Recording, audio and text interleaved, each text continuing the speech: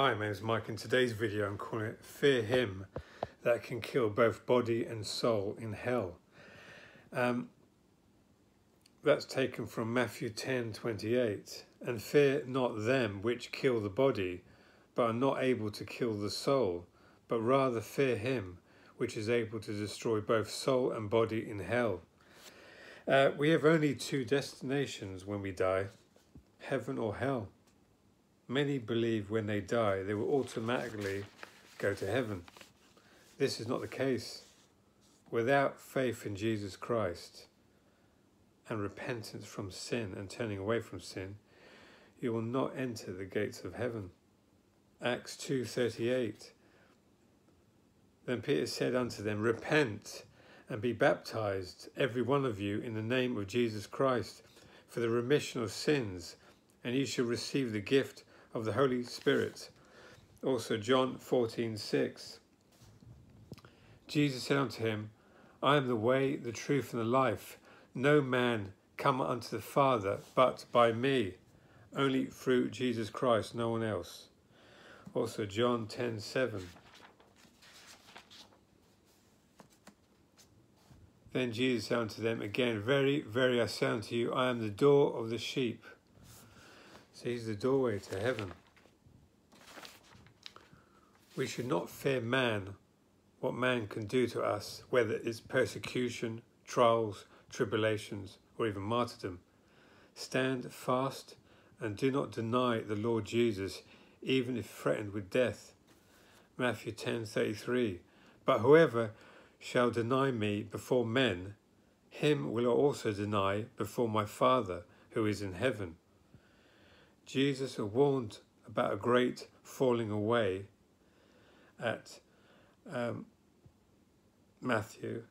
Also, it speaks about that in 2 Thessalonians 1:3. Let me just read Matthew 24.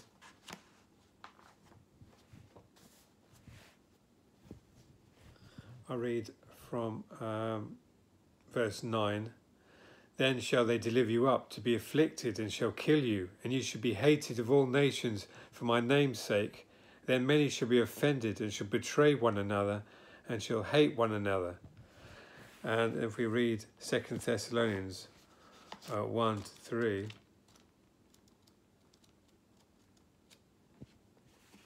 so 2 Thessalonians 1-3.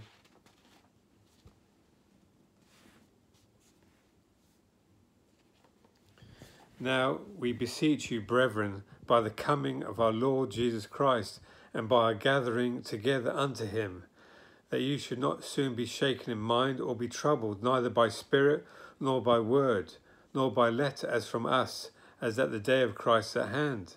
Let no man deceive you by any means, for that day, what day? The day of the Lord and our gathering together unto him, shall not come unless there come a falling away first, and that man of sin be revealed, the son of perdition. Other translations say a rebellion comes first, or another translations say apostasy comes first. Apostasy means abandonment, a renunciation of a religious or political belief, publicly rejecting one's belief. So as Christians, we must stand strong in Jesus Christ, and whatever comes our way, be ready to die for our faith if need be. Matthew 16:25. For whoever will save his life shall lose it, and whoever will lose his life for my sake shall find it. I know some Christians out there are going to say, well, we don't have to worry about that. We'll be gone before anything happens. That's what the Bible warns us about, a great falling away. These are the ones, Christians, that think they're going to go before anything happens. But remember, Jesus is only going to come for a bride without spot or wrinkle. And that won't come unless there's persecution and refinement through fires of affliction. So don't fear him that can only kill the body, but fear God who can kill both body and soul in hell. Remember, like I said, we have two paths. One, everlasting life with God in heaven, or damnation in hell, everlasting death. So choose God and choose life. Let me just finish off with a couple of scriptures. First one being Romans 6:23. For the wages of sin is death, but the gift of God is eternal life through Jesus Christ our Lord. John 17:3.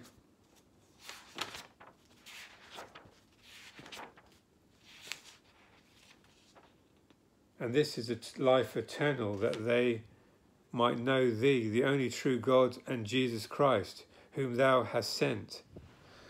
And also 1 John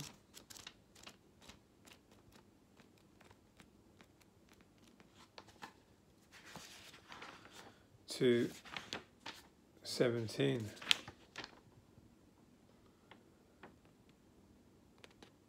And the world pass away, and the lust thereof, but he that doeth the will of God abide forever. And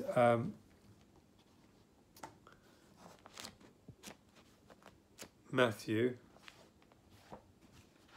7:13-14. Enter ye in the strait gate, for wide is the gate and broad is the way that lead to destruction, and many there which go therein. Because strait is the gate and narrow is the way which lead unto life, and few there is that find it. Anyway, I'll leave it there and say, anyone out there hasn't come to Lord Jesus, please do so in prayer repentance. God bless you all. Bye-bye.